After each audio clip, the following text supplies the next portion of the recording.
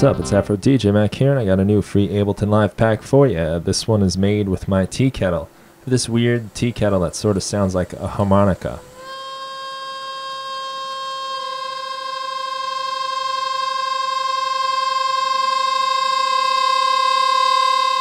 So I took that sample and made a couple instruments out of it. Let's look at the first one here.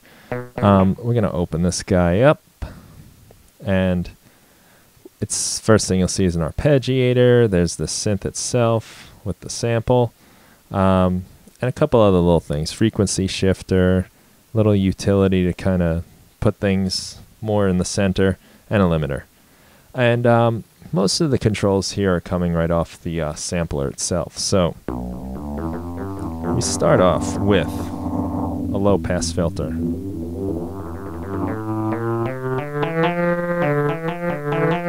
And we got the resonance too for that filter. And I've also got a filter envelope here, which will change the, that's the decay right there. But if I turn the resonance up, it'll change the filter over time, and this is how much time it'll take. 3 seconds.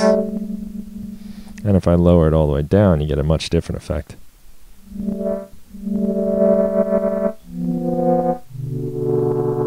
So that's something you can play around with. I'm going to keep it neutral right now. We've got an FM oscillator. This is totally without it. And as we turn it up, I'll open it up here too so you can see it. It's set to the triangle wave. It's just the one I like the best. And it's only a short time. It's less than a second that it lasts for. But that gives it that kind of like bang sound, that almost pluck to it.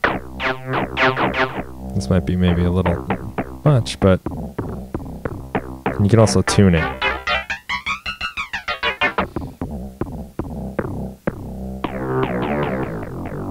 Can make a kind of cool bass sound for you. And the other thing I put on here is an arpeggiator.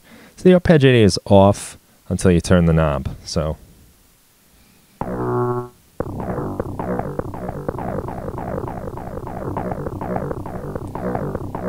and if we maybe play it a little higher.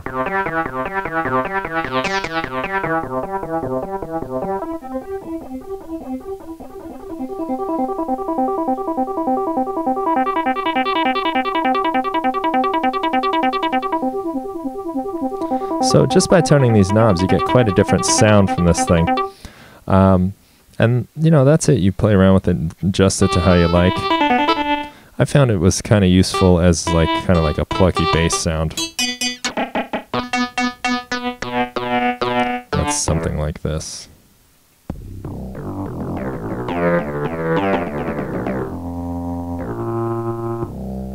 Okay, so let me show you the next one here. I'll close this guy up.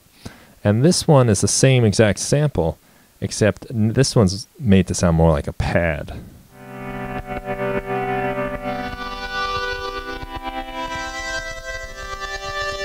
So it's also kind of noisy, and that's the sound of this sample. If you look, there's some clicks and pops in there. And you have control of where the sample starts over on these last two knobs here. So if I move this over a little bit, it's going to be a little bit cleaner. I can change the length of the samples.